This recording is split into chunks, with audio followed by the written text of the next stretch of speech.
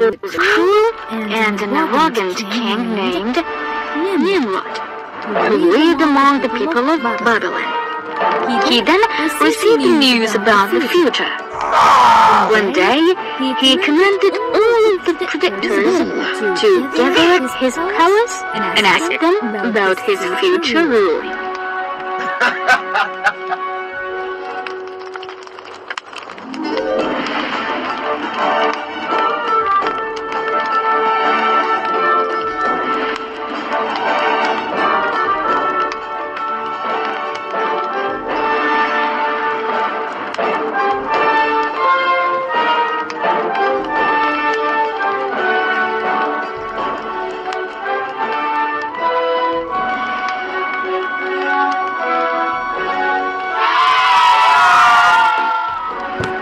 The predictors were afraid to say the truth, but they also knew that they can't hide anything from the king because he will get furious and will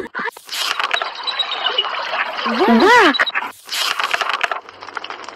A long time ago, there was a cruel and an arrogant king named about his future ruling.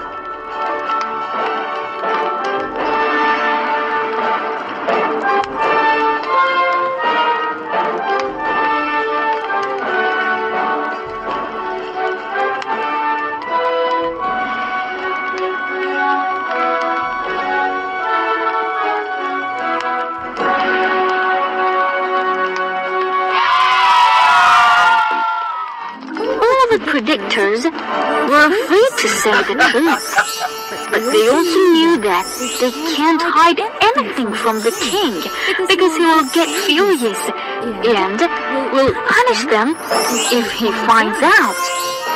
Azar was frightened. He stepped forward and said, "Your Majesty, this won't ever happen, but the prediction has showed that very soon a child will be born and he will destroy your kingdom. Then he will come and bring new teaching with him.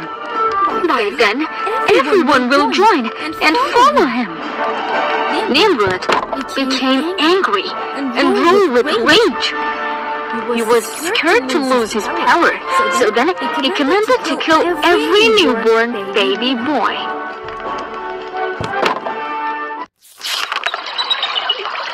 Baraka was pregnant and stayed in her house because she was afraid of the Nimrod's spies.